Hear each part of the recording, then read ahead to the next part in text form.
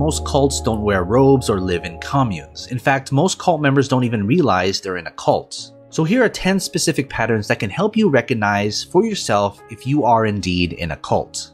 Number 1, the leader is the ultimate authority. If you're not allowed to criticize your leader, even if the criticism is true, you're probably in a cult.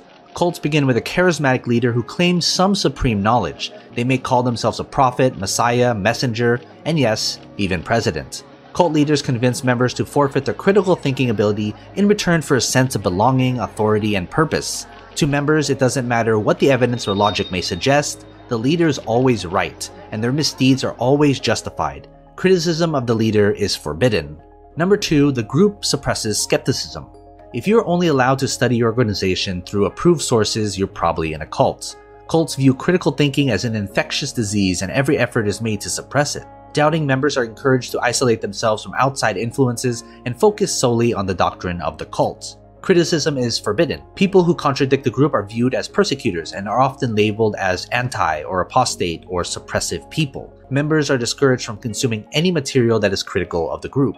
Number 3, the group delegitimizes former members. If you can't think of a legitimate reason for leaving your group, you're probably in a cult. Because the cult considers itself the ultimate authority on truth, it can't imagine anybody leaving it with their integrity intact. Thus, it has to perpetuate a false narrative that former members were deceived, proud, immoral, or lazy.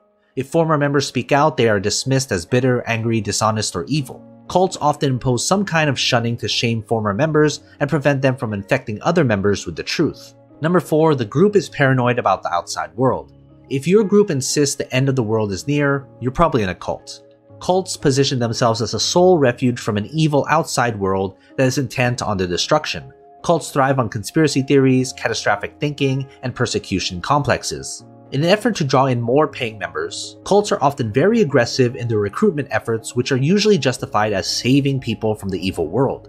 Those who reject the cult's message are prideful, evil, or even stupid. Number 5, the group relies on shame cycles. If you need your group in order to feel worthy, loved, or sufficient, you're probably in a cult. Cult leaders trap members in shame cycles by imposing abnormally strict codes of conduct, usually prescriptions about diet, appearance, sex, relationships, or the media, guilting members for their shortcomings and then positioning themselves as a unique remedy to the feeling of guilt which they themselves created. Leaders who can make followers feel bad about anything can use shame to manipulate followers into doing anything, even if it's against their own self-interest or better judgment. Number 6, the leader is above the law. If you're held to a different moral standard, specifically in regards to sex, you're probably in a cult.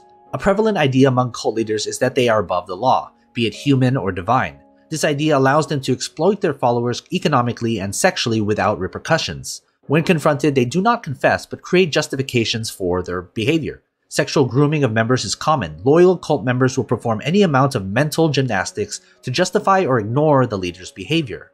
Number 7, the group uses thought reform methods. If your serious answers are answered with cliches, you're probably in a cult. Brainwashing is the process through which a cult slowly breaks down a person's sense of identity and ability to think rationally. Behaviors like excessive fasting, prayer, hypnosis, scripture reading, chanting, meditations, or drug usage can all be used to increase a person's vulnerability to the leader's suggestions. The hallmark of brainwashing is the use of thought-terminating cliches. Platitudes like follow the leader or doubt your doubts are said over and over again so that members don't have to critically analyze complex issues.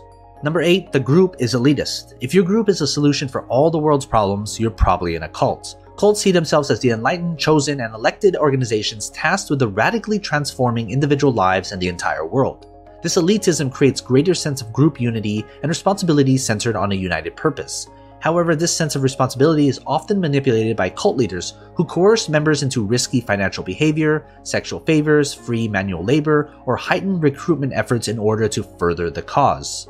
Number 9, there is no financial transparency. If you're not allowed to know what the group does with their money, you're probably in a cult. A group that refuses to disclose its finances is a huge red flag. Ethical organizations have nothing to hide. Cult leaders tend to live opulently while their followers are required to make financial sacrifices. Members are often encouraged to pay their offerings even if it means putting their families at risk. And number 10, the group performs secret rites. If there are secret teachings or ceremonies you didn't discover until after you joined, you're probably in a cult. Cults use secret rituals as rites of passage that solidify a member's loyalty to the group. Initiations into these rites usually only come after a member has undergone several tests or made adequate financial contributions. Often cult initiations are confusing, bizarre, or even offensive. This mental dissonance between their sense of confusion and their loyalty to the inner circle convinces the initiative to double their efforts in order to properly appreciate the proceedings. This only further entrenches them in a shame cycle, making them even more susceptible to manipulation.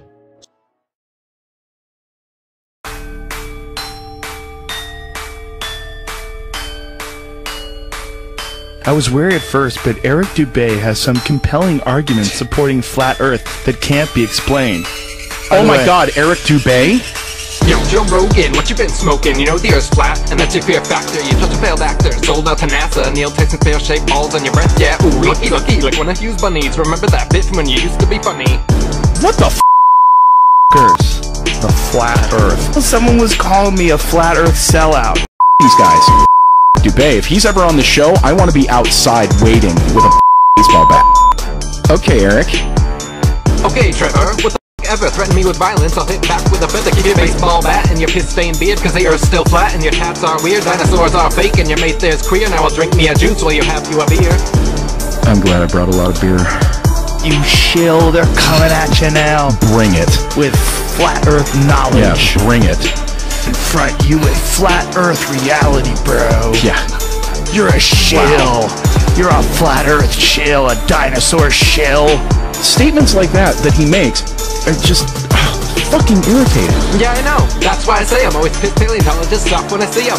In museums or any other place, anywhere they're trying to lie to my face. Hey, by the way, anyone remember back when Joe had knowledge and passion? Back when he showed the fake moon landings? Back when he was the last comic standing? He'd out liars and put him in their place like Carlos and Stelia laughing in his face. You know what's interesting about this guy? Is that he knows so much. Yeah, the guy that does 200 proofs the Earth is flat. He's using all this data that's actually factual. Think about it right now. You have 4 million subscribers that now know this video exists, that know Eric Dubay's name, that know that paleontologists can get riled up by this guy. They're now going to go, look, his voice is annoying as fuck. Oh my god, let's play more.